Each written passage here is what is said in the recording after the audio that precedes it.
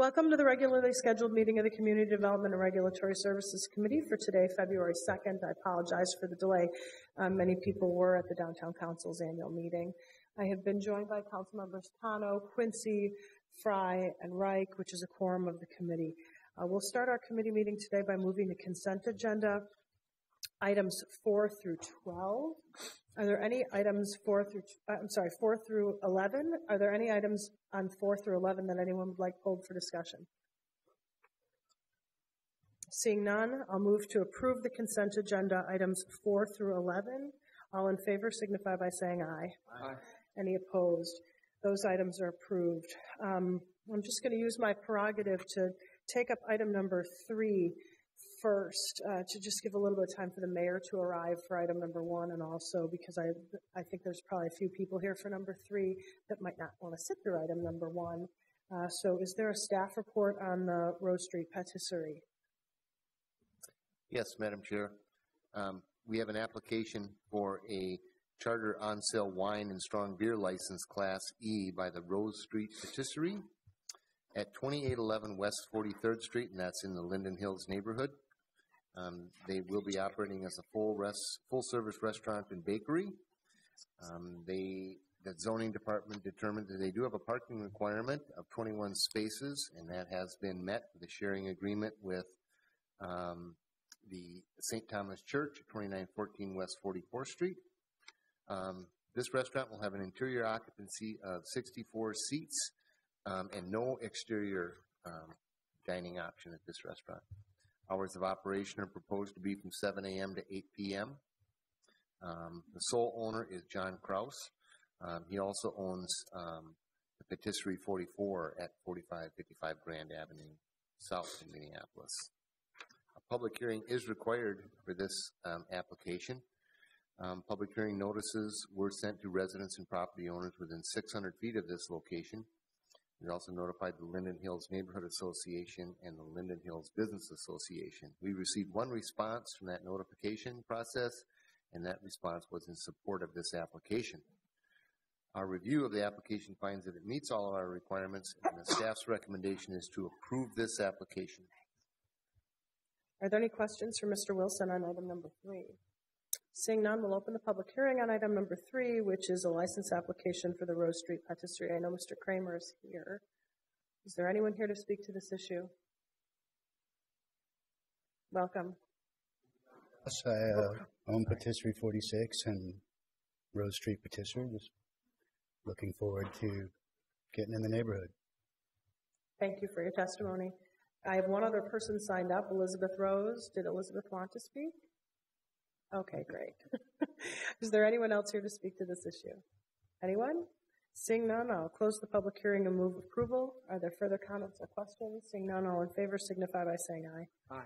Any opposed? That item is approved. We'll then move on to item number 1, which is the reappointment of the CPED director, and I'm not sure who's giving that report. Is there a report? I guess not. Okay, we'll open the public hearing then on item number 1. Is there anyone here to speak to this issue? Please step forward, state your name and address for the record. You could line up, actually. That make it go faster. Madam Chair, members of the committee, my name is Steve Min. I'm with Loopy Development at 1701 Madison Street Northeast. My firm is currently doing 2 very important projects in the city with the city's help, Broadway Flats and Mill City Quarter. And as the chair knows, because of her deep involvement in both, as well as Councilmember Fry, these projects were very complicated and required a great deal of leadership from the CPED department, both staff level at planning and in terms of the finance. There were city parcels involved in the acquisition of both of these sites. I have to say, leadership at CPED has been incredibly supportive of our projects. Mr. Taylor, in particular, showed personal interest in both of these projects and has really assisted us in making these projects successful. We've had a number of bumps in the road where we've had to work with staff, and I just want to compliment him on the speed at which we were able to get certain complications of the development resolved. It's nice to have access to a department head who is personally involved in projects like this, and I have just from years of experience, can tell you that response levels have never been better at that department, and I attribute that to Mr. Taylor's involvement, and I appreciate the access I've had to his office and his involvement and interest in our projects, and I just wanted to share that with you. Thank you for your testimony. Thank you. Mr. Tennant, welcome. Thank you, Madam Chair, members of the committee. My name is Melvin Tennant with Minneapolis, our Convention and Visitors Association. We've had a nearly 30-year relationship with the city of Minneapolis, and I'm here on behalf of speaking for Mr. Taylor's reappointment as CPED Director. I would just simply say a couple of things, both from the standpoint of engagement and being very accessible. Those are two words that have come to mind with my relationship with the department and with Mr. Taylor. The one example I will give you specifically is the major project that Meet Minneapolis and the hospitality community is embarking upon is our tourism master plan, and he has offered a number of resources from himself and other members of his department to really look at tourism development as economic development. So I certainly appreciate that acknowledgement. Looking forward to working with him, and I would certainly endorse his reappointment. Thank you for your testimony. Ms. Cherry Holmes, welcome. Thank you. Jackie Cherry Holmes, resident of Minneapolis, 1216 Sheridan Avenue North. Madam Chair, members of the committee, I'm pleased to speak today on behalf of Director Taylor. I find working with him to be an absolute pleasure.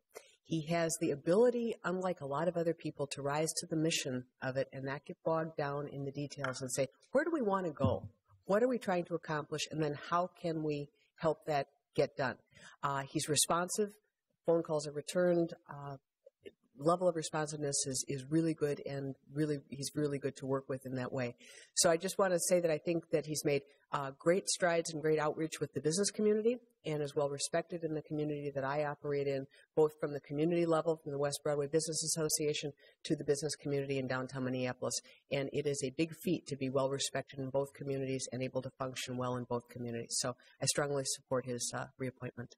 Thank you for your testimony. Ms. Newman, welcome. Good afternoon. Nikki Newman with the City Attorney's Office. As one of the Assistant City Attorneys assigned to CPED, I've had the opportunity to work closely with Mr. Taylor over the past year and a half. I've been impressed with his focus on not only the mission of the department, but the means, his focus on transparency, inclusiveness, collaboration, the way he treats his colleagues with respect and empowers his staff to do their jobs.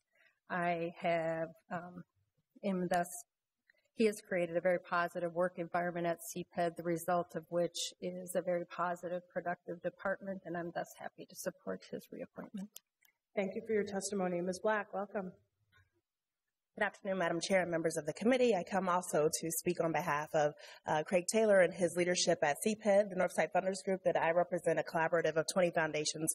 The City of Minneapolis, Hennepin County, and the State of Minnesota have always worked in partnership with CPED, but we found Mr. Taylor's leadership to be particularly advantageous to our ability to lift North Minneapolis up, to lift up its assets, namely its people, and the land as economic opportunities, not just for North Minneapolis, but for the region. His leadership and ability to galvanize his team and partnering directly with residents and community stakeholders in North Minneapolis has also allowed us to accelerate opportunities for resources from our regional partners, such as Greater MSP, and national funders, such as Living Cities, to be able to greater address the needs in North Minneapolis and really leverage public sector innovation in our work. We support his reappointment. Thank you for your testimony. Mr. Belton, welcome. Thank you, Madam Chair, members of the committee. I'm here also to support the reappointment of Craig Taylor as the CPED director. I've known Craig for, well, let's just say he's known me more than 30 years, but I'm younger than he is. So I've known him a long time, and I have great respect for him, have worked with him over the years. And one of the things that I like best about working with him in this capacity is that he is accessible. When I became the interim president and CEO of the Minneapolis Urban League, the second phone call I received was from him. The first was from my wife, but the second was from Craig, and the first appointment I made actually was with Craig. He not only came to the Minneapolis Urban League, which speaks volumes for him, the fact that he doesn't see his role as being someone who sits in City Hall, but he came to my office and he brought members of his staff with him. And he asked me the question, how can we help and how can we partner together? It's his collaborative effort, his value of collaboration that we value, as well as his accessibility. Also, I would note his expertise. He's been in this business a very long time and is an expert, not only a locally known expert, but even a nationally known expert in the field of development.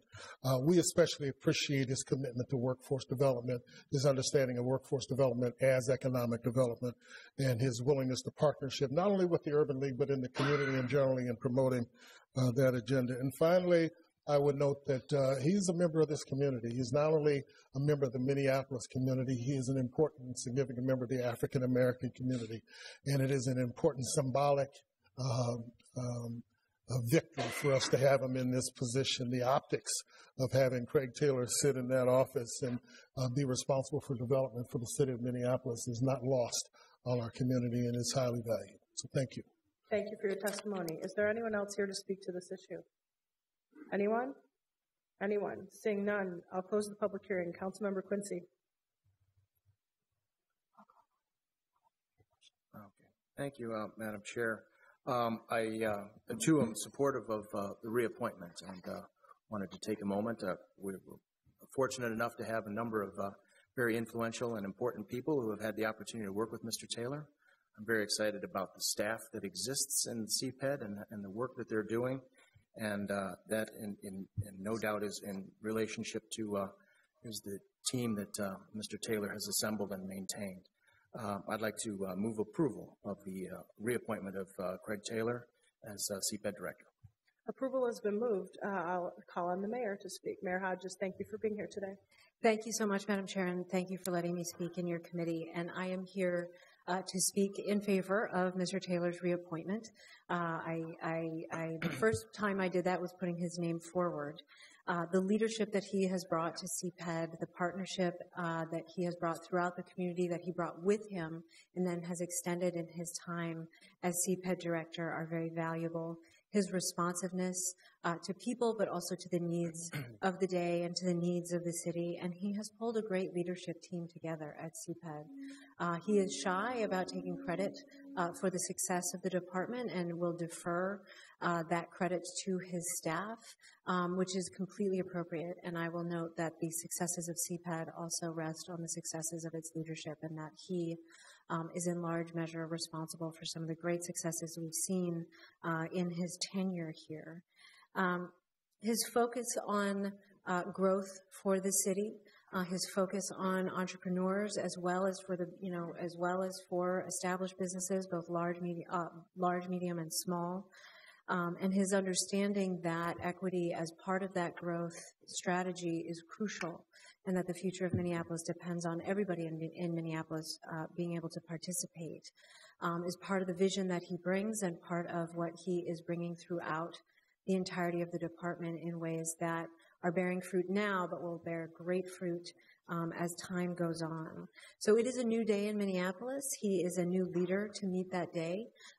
He is doing great work and more to come in his vision for the department and his work with us. And I ask you to support his renomination and his reappointment for CPED Director. Thank you. Further comments or questions on Councilmember Quincy's motion to approve? Seeing none, all in favor signify by saying aye. Aye. Any opposed? That item is approved. We'll move on then to item number 2. Mr. Winkelhake, welcome.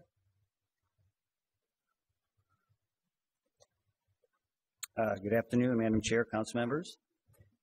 In the RCA that you have before you, the City Council is being asked to adopt a resolution approving the TIF plan modifications to 4 TIF districts in the semi-area of the city.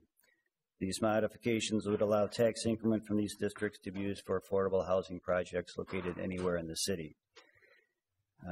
Back in the mid to late 90s, as a little bit of a background, the city established 5 TIF districts in the semi-area. Pay-as-you-go notes were issued for a number of light industrial projects back then.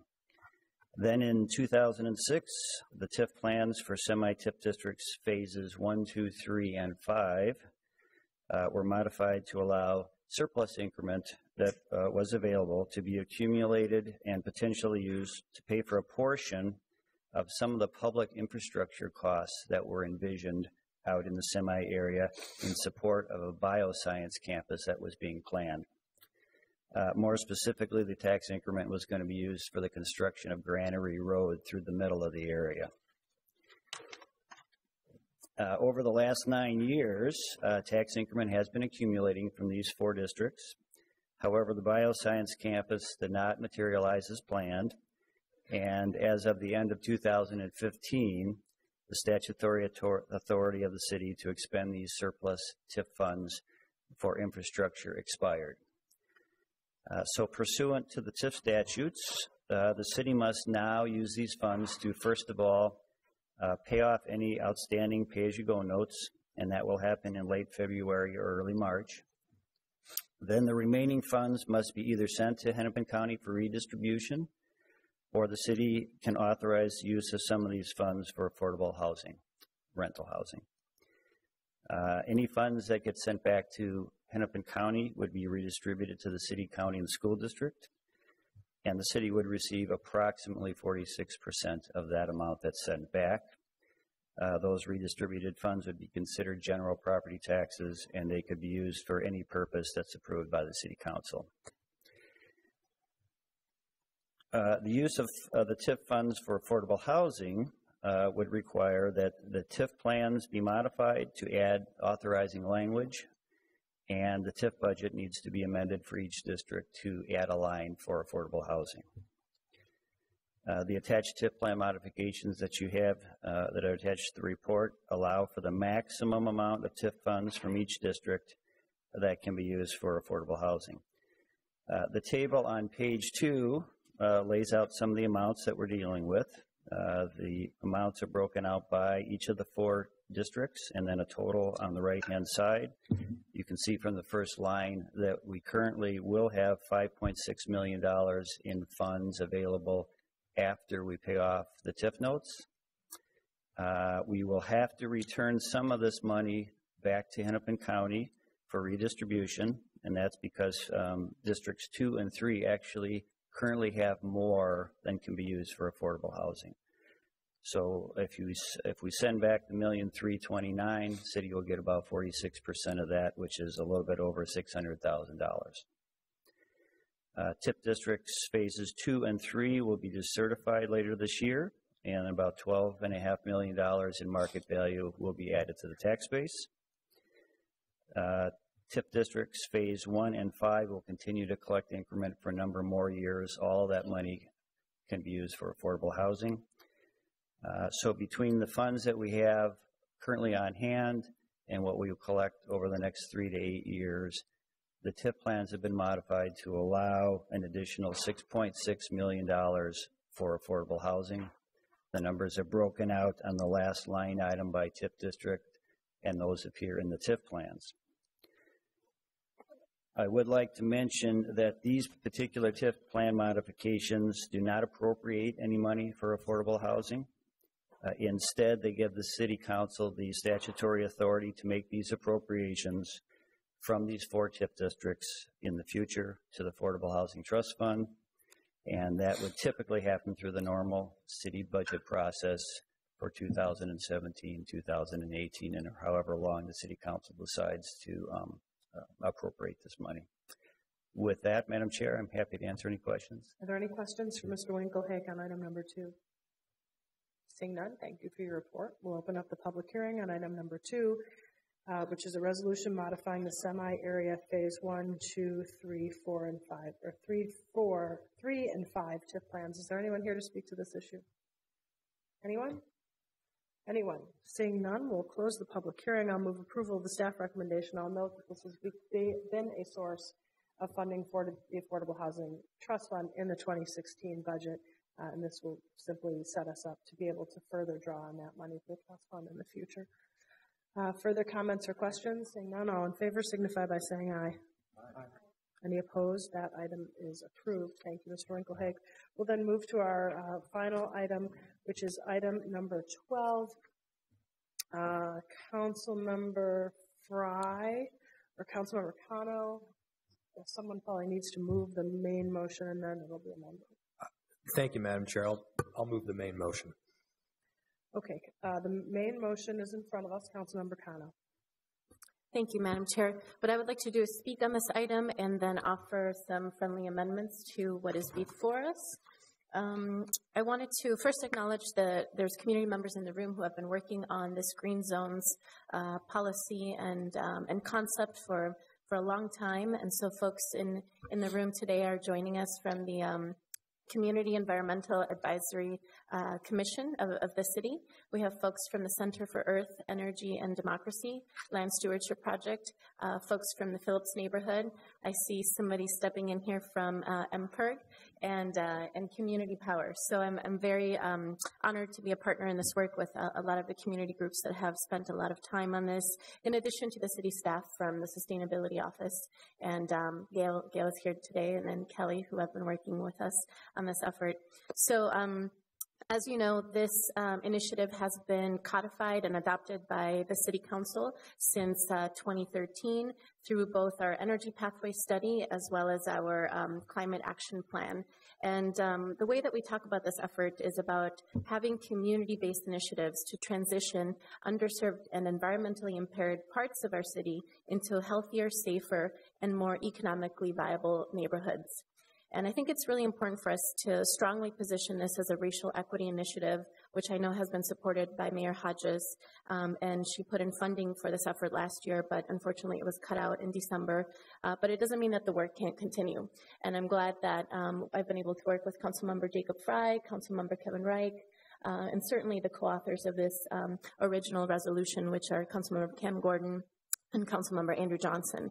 So today, what I want to talk a little bit about in terms of, for the public record, is talking about the role of overburdened communities in this process and the importance of protecting that voice within this work group.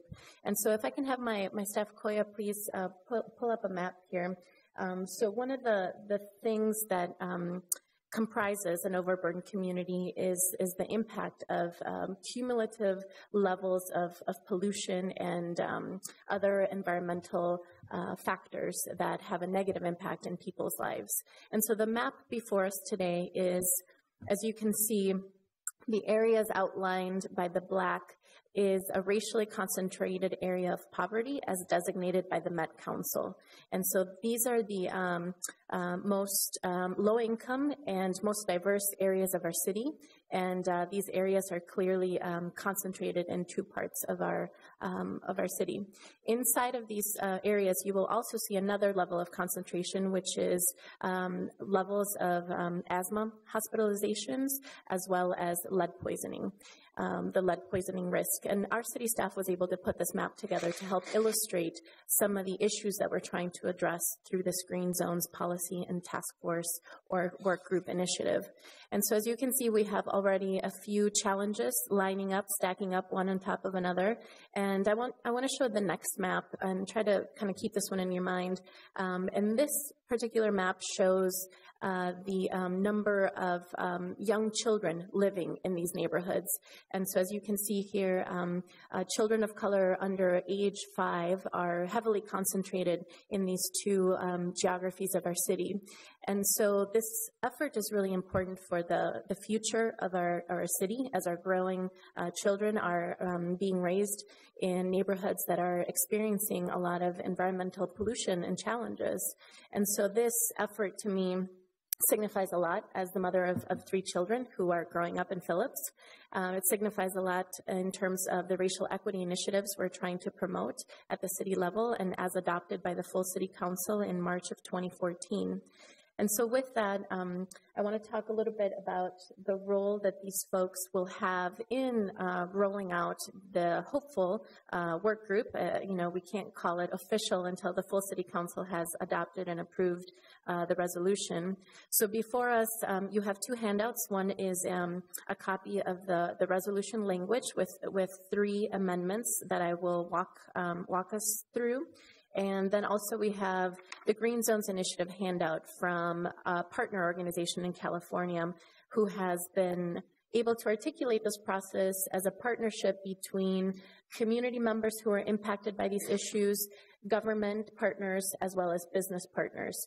And so I really believe this is going to be a winning strategy to help us transition into a fossil-free future eventually down the road. I think it's going to help us meet many of our already adopted goals around reduction of green gas emissions and community health. A lot of the work that we know our current Commissioner of Health, Gretchen Musicant, was here not too long ago speaking on during her reappointment to continue to lead the department.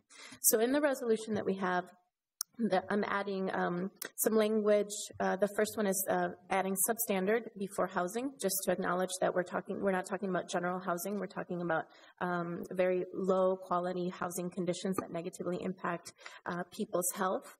And then we want to be more specific and more proactive in talking about how the work group shall have broad representation reflecting geographic and cultural diversity. The language we had before was a little passive, and so we want to be more firm in setting that tone and direction. And then the third change talks about the work group as a vehicle to review and gather the data that will draft recommendations regarding a green zone priority areas, designation criteria and eligibility, goals and metrics tracking progress within each designation, and strategies aimed at improving health and supporting economic development based on the results of the above data analysis. And that is language that is actually pulled from the 3 previous goals that we have here in our resolution. So with that, I would like to just, take any questions or have a discussion, or if someone wants to speak on the resolution, please feel free. So, Councilmember Cano, I'm going to take those 3 as one amendment. Sure. Is that okay? Yes. Would you like to move that? Yes, I would like to move those amendments. Okay, so what's in front of us is the main motion followed by Councilmember Cano's amendments all in one package. Councilmember Fry. Thank you, Madam Chair. I'm supportive of these 3 amendments, and I'll wait for that amendment to hopefully pass before I speak on the underlying motion. Okay. Further comments on the amendment? Seeing none, all in favor of Councilmember Cano's amendment signify by saying aye. Aye. Any opposed? Those are approved. Now on to the main motion in front of us. Councilmember Fry. Thank you, Madam Chair. I had the opportunity this last fall to take a trip out to Seattle, and they've been doing a whole lot of studying on the outcomes in an individual's life based on the zip code in which they grow up. And those outcomes are really dire in some circumstances. You can literally predict an individual's likelihood of having a heart attack by the time they're age 60, having asthma, the likelihood of them having success in employment by the zip code where they lived when they were a kid. That's shocking. It shouldn't be the case. And this Green Zones initiative will hopefully begin the process of mitigating some of those really detrimental factors to an individual's life. This focuses on so many things, from socioeconomic segregation to the overlay of the factors of poverty plus pollution to low employment. I'm really excited that this Green Zones initiative is moving forward, and I think the status in which it's presently in is a very productive and effective one. This allows us to gather data, have real statistical analysis that shows us exactly where these problems are taking place in our city and exactly how we can handle them, so we can really take these segments out with a scalpel and do everything possible to improve the lives of the individuals living within these areas. Further comments or questions? Councilmember Reich. Thank you, Madam Chair, and I'll echo the sentiments of Councilmember Cano in terms of the importance of this work and how partnerships moving forward will be a key part of the success of this, I believe. And I also want to echo Councilmember Fry's comments about having data to really zero in on a multitude of issues so we can have actual successes to build on more successes to build on more successes. I think when you have a multi-layered problem, focus, data-driven, and intentionality are all the more important when the challenges are that great and pervasive. So I'm appreciative of all the work that's going into it. And I'm also appreciative of the fact that so many people are taking this seriously and have been this involved to get to this point. So I happily support what's before us today. Further comments or questions? Councilmember Cano. Thank you, Madam Chair. And I will just say that I'm really looking forward to working on this effort with many of you going forward. I think this is going to be a really significant initiative for our city that will put us as a leader on the national front on issues of environmental justice. And I hope that we can count on the community support to continue to move this project forward in a good way, in the way that it was intended to be, in a way that it should meet its goals and metrics based on the community's interest on how they want to see their lives improve, how they want to see the reduction of pollution in their neighborhoods. So I just want to say that your voice is really important in this process, and we're going to need your help. And this work group that we're putting together, this task force, it's really going to require a lot of time and attention from our community members. And I hope to be able to work with many of you to find resources to help you continue to participate in that space and continue to bring your voice forward to help us ensure that this effort has all the positive benefits that we know it can have. Okay, I just want to take an opportunity to thank Kelly and Gail for all the work that they've done. This is something that's been on their work plan and in their hopper for a long, long time. So it is a testament to both of you for doing this work and getting it to the point that we're at today.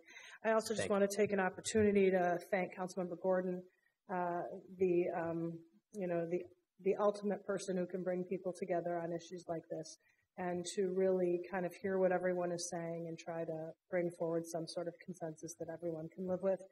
You had served on this committee for many, many years, and although you don't, I'm just thrilled you're here today and want to thank you for all of your work on this as well. On the motion to approve item number 12 as amended, all in favor signify by saying aye. Aye. Any opposed? That item is approved. Seeing no further business before us, we are adjourned.